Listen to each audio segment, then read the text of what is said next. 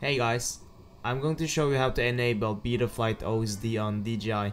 So DJI just released a new update that offers you 24 more items of extra OSD information on the Betaflight. So in order to use this, you have to update to the latest firmware on the goggles, the remote controller and air unit. And after that you go to your goggles, you turn it on, you go to settings, you go to display, then you go to custom OSD and then you set it on.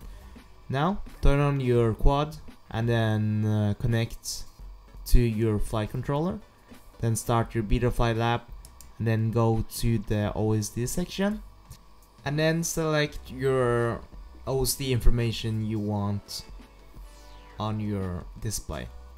So I recommend you turn on your quad and your goggles because the OSD information that you put on this display on the Betaflight app doesn't mean the correct placement on your goggles. They are different, so just try it out in real time.